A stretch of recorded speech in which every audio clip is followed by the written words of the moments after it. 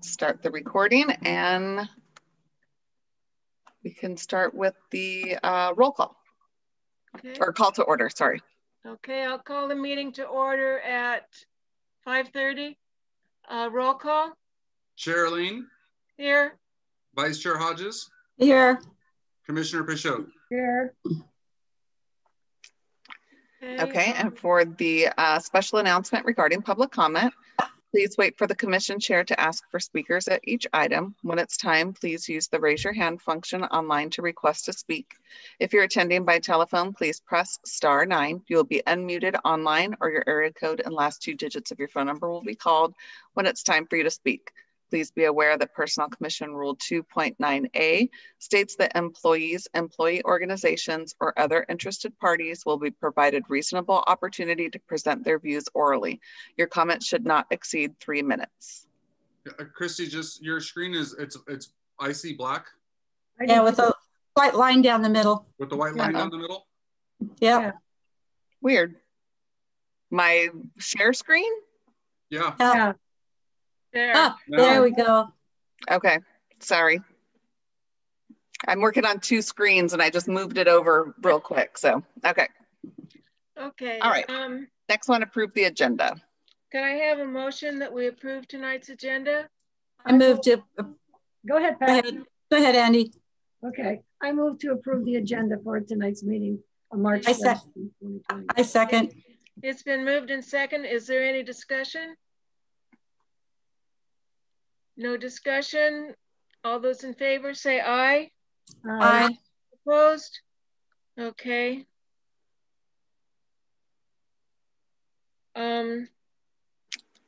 Personnel Commission comments. Yeah. Oh, there I am. Okay, sorry. It's been a day. Personnel Commission comments. Andy, do you have any comments? Yeah, just a quick comment. I'm very glad that the American Rescue Act passed, and that the schools will be getting some money, much needed and deserved. And I hope it helps to bring us back in person very soon. Hey, Pat? Oh, well, happy St. Patrick's Day to everybody. And I concur with Andy that here's hoping that we are back in person classes, at least by the beginning of next year, which I think is probably when it's going to be, but hats off to everybody who's doing what they can to make it work remotely. Okay. I sat in on Leadership Hayward lesson or class today. And the section, today's topic was education. So I found it really interesting. DL spoke on kind of the status of opening schools and where we are on that, and teacher shots, and there was a lot, and she did a really good presentation, a lot of information. And then Jason Livingston spoke on Measure L, and he showed an overview of Harder Elementary, and they hope to be in there by April. The school looks really nice from the pictures. Then he spoke on Measure H. Talked about the Performing Arts Center. It looks amazing. Talked about the new, then they have looked at the rest of the schools, the older schools that can't be redone but are being renovated. Talked about the solar panels being put in, new fire alarms, PA systems, roofing on the older schools, exterior painting. There's 34 projects going on right now, so they're really busy, but it's going to make a big difference on how our district looks and is portrayed to the community and what the bond money is going for. So I found it very interesting. Okay, moving on to comments from Executive Director. Yes, good evening. And I do echo the same sentiments with regard to the passage of the legislation from President Biden. I do want to announce, I'm not sure if Dionisia shared today, but we we have worked towards getting 2 cohorts started. So Southgate started this past Monday for students. It's a small group, but it's a phased-in approach to kind of trying to get students in for in-person learning experiences. It's not meant to replace the early learning, the distance learning component, but really to begin to reintegrate students back into school. Fairview will be starting tomorrow, and that program is going to serve the deaf and hard of hearing. So it's pretty exciting to see that happen. I also want to point out that it's our classified staff that is really making this happen, supporting those programs, so our paraprofessionals, our YEP staff, and our noon supervisors. So that's pretty exciting. And I think that also segues into a lot of learning that we've had to do along the way with regards to all of the requirements that are either via OSHA, the CDC, everyone has a set of requirements. So it's provided us with a small, but great opportunity to put our ducks in a row with regards to ensuring proper ventilation, ensuring proper signage, the ingress, egress being identified for each school site, and just really, again, beginning the process of reintegrating our students because we are now planning towards moving towards with our labor partners. We do want to provide additional early learning experiences for our in-person learning experiences for our students. We had a town hall on Monday that went over this, and we will need certificated staff to be part of that. And we're just really looking forward to it. We know that there's going to be a lot of work that has to happen, but we are aiming for about a mid-April date and starting that process with our initial to get our kindergarten through 2nd grade students onto campus. But really working towards making that opportunity available to all families. So we do have 2 active surveys out there, one for families with regards to what is their choice in the event that we do offer in-person learning experiences for the rest of this year. Again, it won't replace distance learning that we've committed to till the end of the year, but it would be something that would help provide additional support for the day's lessons. And then with the second question for staff being around just ensuring that they have a clear understanding that it is Hayward Unified School District's intentions to open for in-person student learning for the 21-22 school year. So again, these are opportunities for us to begin to phase in students and really do that. And then so in the survey, next to the staff survey, we have a student and family survey that is essentially based around the same questions, but really around if we offer in-person learning, would families be interested?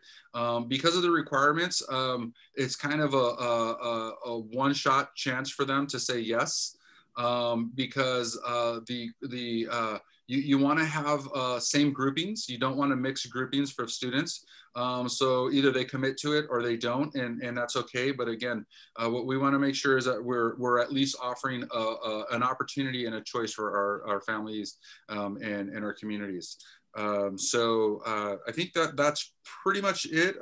Concludes my comments, and I'm sure there's other stuff that's happening, but again, as you said, I think it was Diane, I'm not sure, we're just commending the work that folks are doing. We're really trying to continue to keep it happening in this remote environment, but we really do look forward to getting back to normal. Here's my last one. My last one is, I know that Dio shared this, but I also want to share this for folks. We have partnered with La Familia, has reached out to us, counseling for vaccination appointments, as well as with the Alameda County Office of Education. I'm not sure if I mentioned this the last time. I think a month ago we were in a different place, but we were scrambling to get information.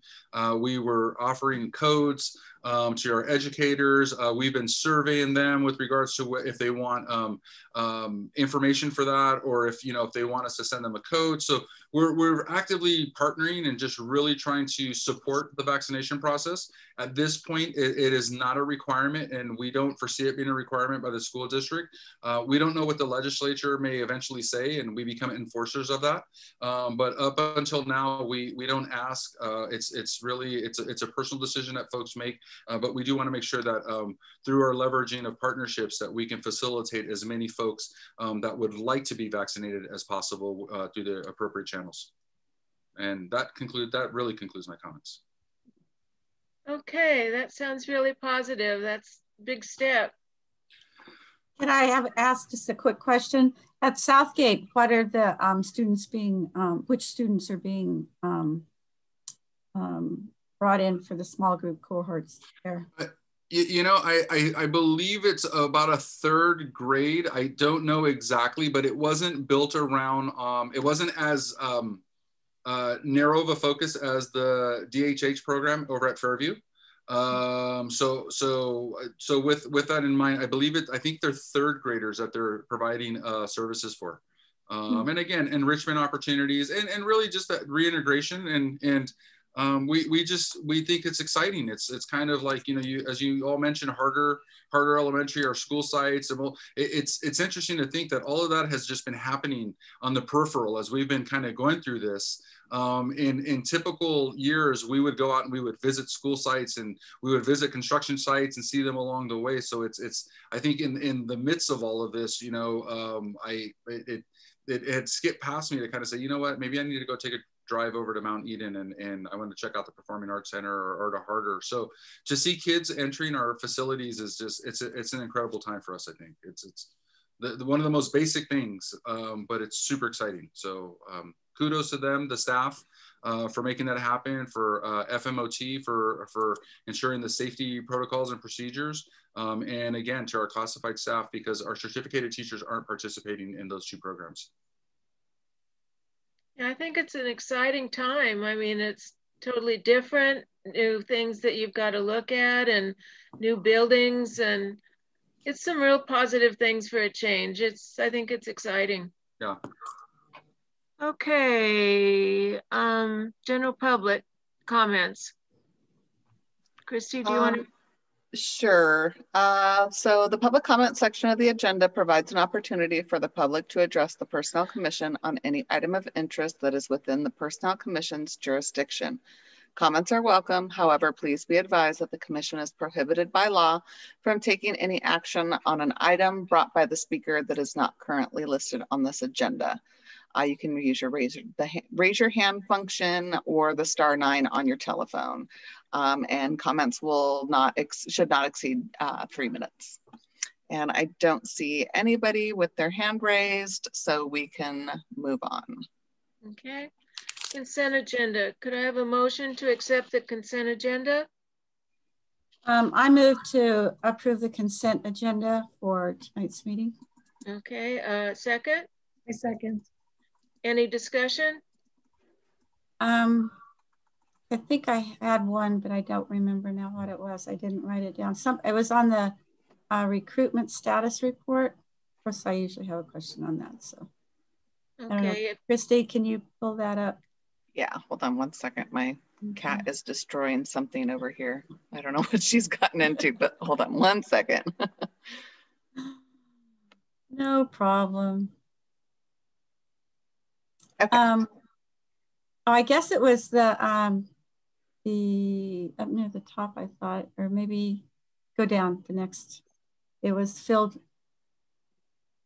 or no, on hold. Oh, Director of Child Nutrition. So what's going on with that? I'm just curious. That has been placed on hold. You know, given the pandemic itself, it really threw us into a loop. One of the most budget heavy areas, you know, I think that they're, I forget, budget 13, cafeteria 13 or something to that extent.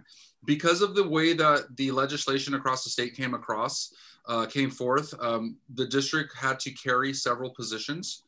So we went from serving 20,000 students meals a day to about 1,500 while still having to carry our entire workforce. So one of the most prudent kind of decisions to be made was that when Robin retired last year, was that we would go on hold for the director of child nutrition, given that we weren't running a full-scale operation. We needed to take some cost-saving measures, and that was one of them. So we do anticipate towards opening that, but that has been on hold for this past school year. Okay, all right. I just curious. Mm-hmm. Okay, any other discussion? All those in favor of accepting the consent agenda, say aye. Aye. Aye, opposed? Okay. Information and discussion, classified staffing report. Okay, this is our typical staffing report that goes to the board. And we have been hiring just a few people here in our maintenance and operations department. We were able to hire another tech support. I'm not too sure if Fernando wants to talk about the tech support specialist here. So I think last meeting I spoke, what's additional tech support specialist? Aaron? Yeah. That was an additional position that the district established to support the process. And that is in addition to, I think I spoke about the tech team last time that we had developed to support students and families. So Alan worked with Les and kind of developed a team of positions that would work with our families, because the school district went from, having computers at the school sites to all of a sudden we became a one-to-one district, one computer for every student. And the need for support was pretty incredible. So we're using some of the additional funds to hire a team that is composed of a family engagement outreach equity specialist, a data technician, a database specialist, and a TSS1 that can help with both the intake of families, depending on if it's operations, like kind of if it's a hardware issue, the TSS1 can address that. And if it's something that has to do with our own database and kind of access points, the database specialist will be able to assist in that. So we really have had to invest a lot of money in our technology department. And this Tech 2 position was one that, again, that's apart from this 3-person team that we're currently filling positions for. Okay. And that's just information items, so we can go to the next one. Okay, preliminary operating budget for year 2021 to 2022. So every March we bring forth a budget to the Personnel Commission, and it's based on our rules, and it also sets it up so that when we have our public hearing in May, it's pretty much the same as last year with some slight adjustments, and so you can see them side by side. Benefits, statutory benefits do go up for next year from 21-22, and then we might have a few step increases for folks. But all in all, we're pretty much in alignment. We're really working to keep it under $1 million.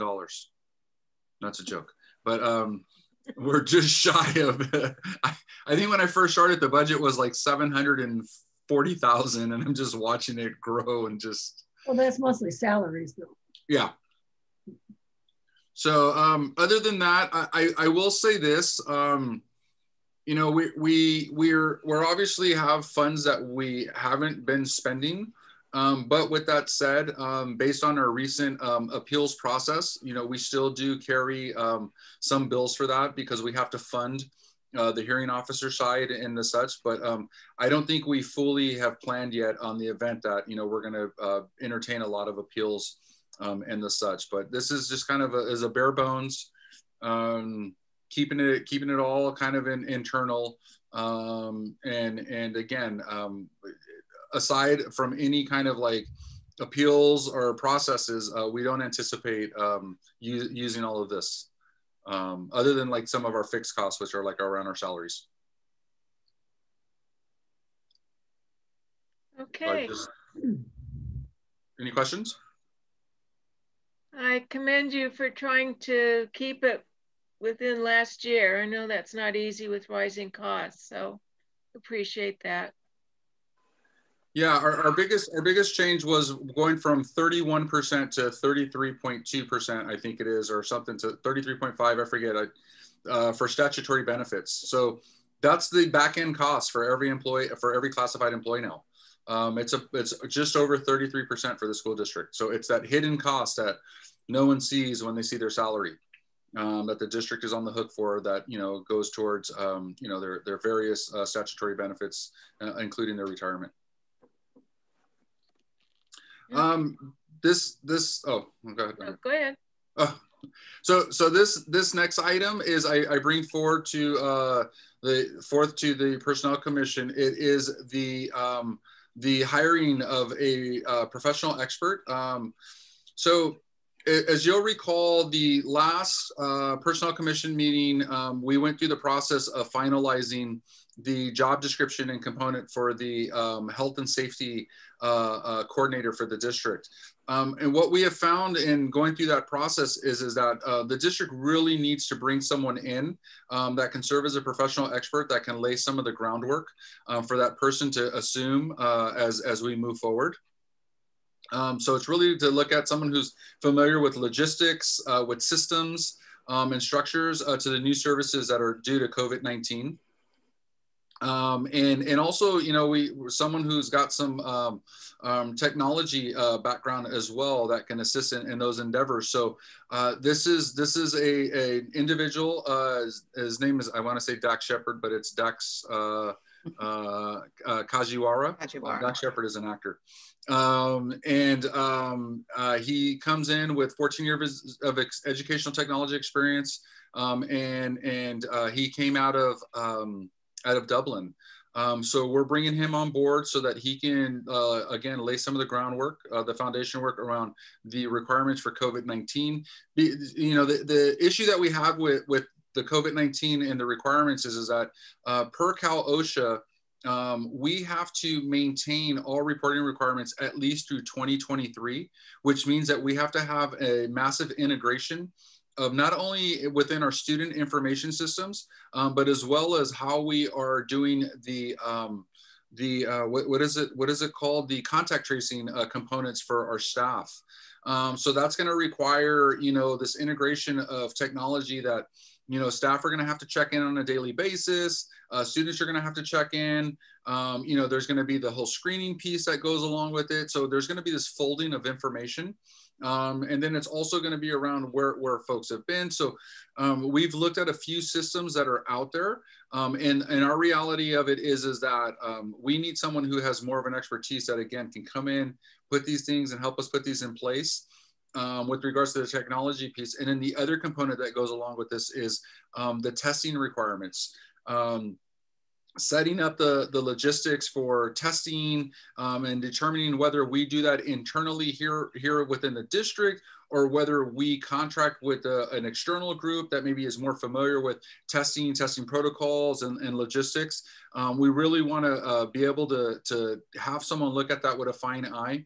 And with that said, you know, I think if anything, it speaks to we wanted to be able to hire for this position, but kind of find that there's more groundwork that needs to be done so that we can fully flesh out what our manager of health and safety would actually be working with.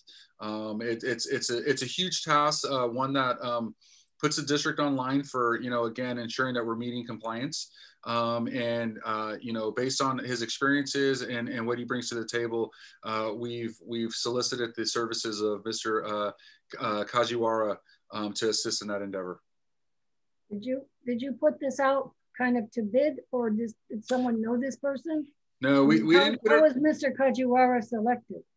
We didn't put it out to bid because we're not actually hiring him as an employee, so it wouldn't go through the whole merit and meritocracy. Typically, I was just wondering how his name came up. So Alan through CASBO, the California Association of School Business Officials and Contacts, was able to link up with him. and kind of, you know, determine if he could meet our needs. It would be similar if we would have hired a consultant for the process, and that's essentially what he's done. You know, we've kind of like tasked with what was needed, and typically you hire a professional expert only when you don't have an existing classification that does the work. And at this point, because we need him in so many areas, to again lay the groundwork for what we're doing, and our current EIT department is saturated with student, family, and staff needs around technology. This was the best avenue for the district, because what we didn't want to do, Andy, was hire a manager of health and safety. And because I think at that time when it first came about, and we were jumping on it, we gradually became very aware of like, there's just a lot of groundwork that has to be laid before you bring someone in, unless it's already been done before. And the reality of it is that it's a new position, and as we determine the tech requirements, the systems information integration needs, we sought out someone, and Alan was able to identify Mr. Kajiwara. I was just wondering too, is he working? Does he have a position currently, or at this point? No, he'll be working 100% on this. He would be working 100% with us. Yes, he would basically take the lead, and we would work with him. The last professional expert that we had was Neil Rauschuber, who sat in during our absence of having a director of FMOT. And Neil came in, and we also had a absence of our bond coordinator. And we brought Neil in, and Neil was with the district for, I don't know, about 5 months, assisting in the transition. And Neil was doing both sides. He was doing the FMOT side as well as managing the work of the bond. So it's kind of similar. He came in with that background, and it allowed the district to make that transition to our new person. And that's kind of what we expect to happen as well with this position. Okay. Or with this person, because I don't want to call it a position. It's just more of this person, and this is why we're bringing him on. Okay. So at this point, I guess the board already knows about this. It's more of a this is the purview of the Personnel Commission, because the Personnel Commission role is to oversee the classified services and to ensure that the district is following appropriate procedures with regards to taking on the work of the classified unit. And that's why in this instance, the rule exists that if there isn't a job description that matches what the need is, this is an avenue that we're able to use. And that's why I bring it forth. So with regards to that, I suspect that Alan has looped in the board. I'm not sure, but with that said, you know, executive cabinet is aware of the work that we're doing, and I'm sure Matt lets the board know. So we're not doing anything that is not above board at all. Oh, yeah. No pun intended. No, I was just wondering whose purview this was. So I'm sorry? I just was interested in whose purview this was. So I guess it's ours. This is I'll say R as a collective. This is our purview because again, this is work that doesn't fall into the certificated area or require any additional special certification that from like CTC. This would be classified type work, but it is work that we don't have a current job description, and it's supposed to be kind of short term. It's not meant to be this long term ongoing arrangement. It's just more so it's filling in a need. We could have also gone through a consultant, and they could have gone that role as well. But I think what we typically like to do, especially in the classified world, is bring in these experts and kind of treat it as this recognition that this is classified type work. It falls under the Personnel Commission, and then we bring it forth for your approval, or essentially for your I wouldn't even say approval, but so that you're aware of kind of what we're doing for the district. Okay. And this will also go on the staffing report for the board. Yeah. As a substitute type position, because it's not an actual, it's on a probationary position, it would be more of like a miscellaneous position. That's the way usually we report it. Already? He's cleared. He's done all of those pieces. So it hasn't gone to board yet. This would be the first step. Okay, well, I just was wondering because the contractor, whatever said that March 1st. So that's, yeah, that was when he came in and signed. He has started already. I don't know if he's started. I know that he's cleared. I can definitely go back and check. No, I was just interested. You know, So it says in the document that he'll be here 6 months and possibly extended. Is that right? You know, that certainly is possible, but I think once we reach that marker, and as I shared with Alan, you know, anytime we do anything that is going to be of limited term nature, especially when we talk about the classified services, it's done in blocks of about 6 months being the maximum. And if we need to revisit something that is longer, that we'll do that in the future. But I will definitely ensure that I give you all a heads up, and then also determine if that's an appropriate avenue for us to follow. It just seems like there's so much. If he gets all this in 6 months, there's a lot to be done. See, Superman, does he have a big S on his chest? Well, the good thing is that we meet like it's just the acronyms, but we have a BSHR meeting, business services and HR, every Friday, which includes Rosemary, who is our coordinator of risk and benefits. You know, Alan is part of that, HR staff with regards to myself, Kim, and Aurora, my certificated counterpart. So we have actually been looking at a lot of these various programs. And some of them are actually integrated. They just have to be built for our school district in particular. So like right now we use a Frontline ASOP management system, and they all, and ASOP is actually, it works with is owned, I think Escape is now owned by Frontline as well. They also have a system that we could potentially use that integrates this information. But it's a tying that in. So there's all the staff, there's the training, there's a person who has to understand kind of the nuts and bolts, the bigger picture, and then backwards map as to how to put that in place. But yeah, there is a lot of work that has to be done. That's on that piece.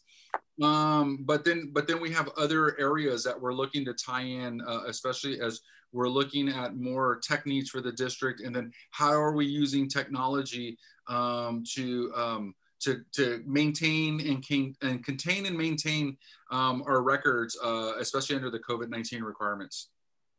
And his references, you feel he's really qualified? Yes, Alan went through, and Alan's pretty good. He hasn't done us wrong, and we feel that we have an individual that can carry out the work and the services that we need.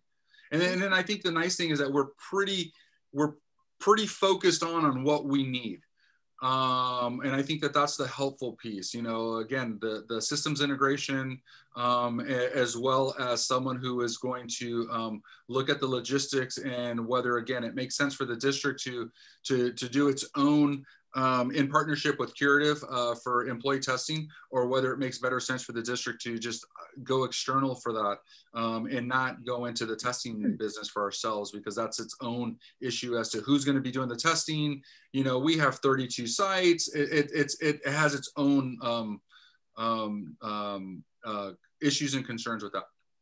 Would it be more costly for a consultant rather than going this way?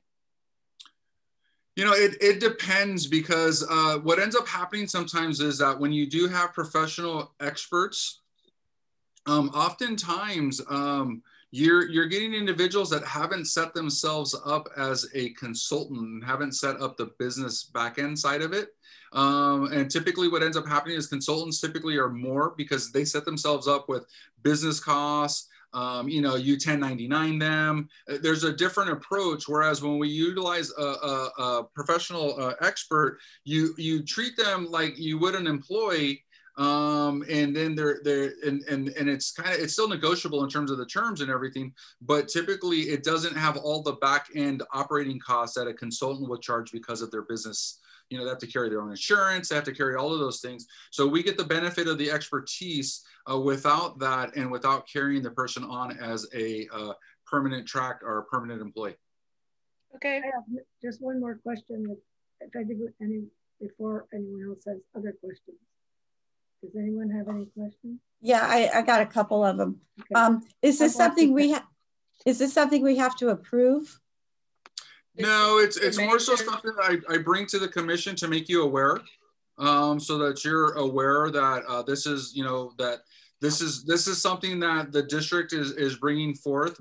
But just so that you know, I am working in conjunction with Alan and with the school district for this, because again, just as I said, your role is to oversee the classified services. My role is, that's my job on the ground here at the district offices. And it's also to keep you apprised of it through ensuring that I place it on the agenda. And then other question is the job description that we had approved at the last meeting. Has anybody been hired for that job, or is that kind of on hold now, or what? So that's another thing that played into the decision, was because we did run a recruitment. We still haven't yielded a field of, and I think Debbie's on, but my recollection is we were going to have to go back out for recruitment to be able to yield the ranks that would be necessary for the hiring manager. But we also found that the more we learned, the more we realized that, you know, are we looking for the right person given our current understandings of what the needs are going to be for the job. And because of all of the technology and all of the background pieces that go along with it, as well as the implementation of the logistics piece, we wanted to put that in place so that we can create a better, for lack of a better term, a better mousetrap. So that we can catch that person, you know, because that's where it's really important that we set up the right technical questions in our technical interview, and if Debbie sends out supplemental questions that our questions are in alignment with what we're really looking for, you know, based on the knowledge, skills, and abilities. So what we may end up doing based on our learning from this is we may end up bringing that job description back and maybe doing some tweakings to the knowledge, skills, and abilities component of it. Like, we know what needs to be done, but now we really look at, okay, what's the breadth of requirements so that we market it and advertise it in such a way, and that we assess and determine eligibility through the right testing protocols. One last question. How is it determined that it was going to be paid per diem, like $700 per day, as opposed to like a lump sum? Because I did a calculation, and depending on what days, like in other words, if you go with like a work week, he would make like $92,400. But if you went like calendar days, he'd make like almost $129,000. So I was just wondering, basically, how is it determined that you didn't just do a contract amount as opposed to a $700 a day? So typically what we would do, Andy, is we would look at maybe a similar type scope position or kind of a roundabout. And the $700 is inclusive of taking into consideration the 33% that I mentioned back on the budget piece with regards to the statutory benefits. Because if he was an employee in a district and let's say he left his job and he came to work here, then, you know, he has a full back end piece that we have to be competitive. And then with regards to determining a per diem basis versus a lump sum, typically a per diem means that that's what you're getting for each day that you're working. Whereas a lump sum, you can have someone that comes in and just, I completed the task and it's not tied to any days of service or anything. So by going per diem and doing it this way, we essentially have access to him. And again, we can utilize him as if he were one of our employees because he does work for us. So we have that access. We have the ability to schedule him for meetings. We have the ability to do all of those things and track it and follow it on a daily basis versus looking at a project kind of like a metric and saying, okay, where are you at on the project? And then we pay you according to how far you've gotten along that project. So that's what you're going to do. You're going to pay him as long as you got on the project, or he's just going to turn in a timesheet? No, he'll be paid. He'll invoice us. I believe it's an invoicing that he does, because I don't think he does a regular time card. And then it will be based on the days, and then Alan is the one who tracks that. Okay, just I didn't know how this worked. Yeah, I've never had to. I mean, I've done it as my job as a compliance officer, but I've never had it happen here, so I didn't know how it was decided for, you know, cost and everything. Yeah, and typically what you do is you look at like your similar positions or similar type, or at least in that range and that scope of work, and the kind of work he's doing isn't about the range of like what one of our coordinators would be doing. And then so when you look at like what their daily rate is and all of those things, you take into consideration the back end benefits that he might not be getting somewhere else, but then you have to, you know, you kind of have to build something in there. And I think if anything, to be honest with you, the amount that he's being paid on a daily rate, I think is competitive. If not, he might have undersold himself. This is being recorded. But. So this is what he asked for. Yeah, this is what he and Alan worked out. Yep. Okay. All right. I didn't know how it was determined. Yeah. But okay, and you accepted that. Okay. Yeah, I'm fine with it, because again, it's about it puts us where we are. So if you calculate like a coordinator, I think the range is from like 125 to 145.